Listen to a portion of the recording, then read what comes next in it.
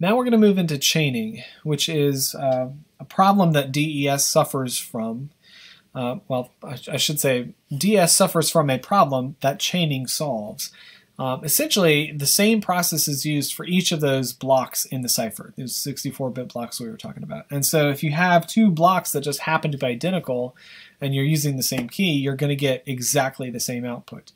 And this is really problematic because it's basically making each of these individual blocks a separate individual message. And that can make it very easy for an attacker, especially for messages that have common beginnings or endings, which happens often in real-life scenarios. And then you'd be much more equipped to figure out what all the middle blocks are by having decrypted the first or last set of blocks. So the solution is chaining. You really want to make the encryption of each block dependent upon the content of the previous block as well as its own content. You might notice that this makes diffusion, one of those characteristics we were talking about earlier about modern crypto systems, more possible.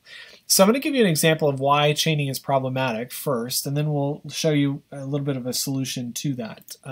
So here's a simple chaining that sort of shows the problem. We've got two different messages. This is the message, and then this is the message. You can think of these as transactions. Maybe Annie is giving Brian $100, right? And we'll label this as transaction number 1. It happened on August 1st.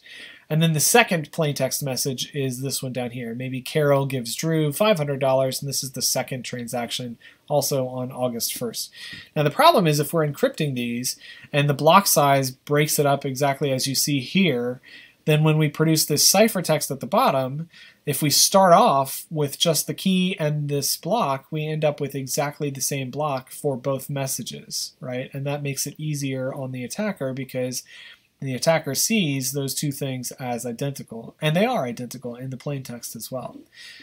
So basically, if the blocks are independent like this, you can modify some of them and perform a man-in-the-middle attack. It would actually be possible for me to take something like this, modify it, and feed it into a new algorithm, and then perform like a man-in-the-middle attack. So to prevent this, we basically just create an initialization vector that we sort of add into the message as part of the encryption process and then remove as part of the decryption process when you're going back the other direction. So in this case, the initialization vector is going to be a randomized something or other, right? And that produces a randomized looking ciphertext, which we can see differs here. And so for those same two messages, this block that was the same in the plaintext is now radically different. We have SMD21X and then WD40RT as the output for the second one. And that eliminates exactly the problem that we were interested in. And of course, this is something that AES takes advantage of. This is essentially the high-level structure of AES. It's much more complicated mathematically than DES, and we are definitely not going to be able to go through all of those, all of the elements that you would see in AES. But essentially, the way that the process works is it's still a block cipher. You still have blocks.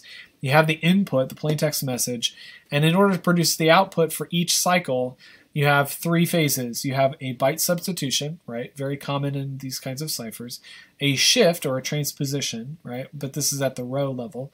And then a mixing of columns, another perturbation. Now this key is added right here, and this is actually where the key is applied to the message to produce the final output that goes to the next cycle. So very similar in structure to what we saw with the DES algorithm, but in this particular case, it also includes an initialization vector for chaining.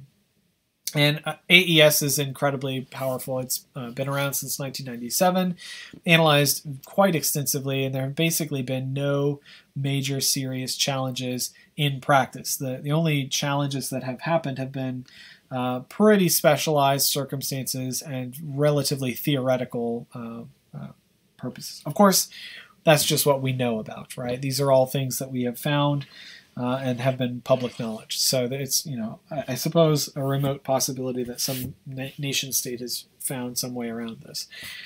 There's no evidence of that, though. It's about the best security you can purchase. And essentially, the underlying structure of AES is such that you could use the same general approach with slightly different keys to produce even more security. So there's no attack to date that's produced any serious question. And because we can add bits to the key, it's entirely possible that we can continue using AES for quite some time, despite the fact that many of you were not even around when AES was first brought onto the scene.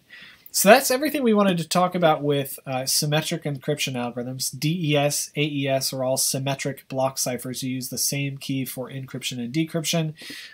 DES does not have chaining, AES does, and AES is actually still very much a secure protocol that you can use in practice today.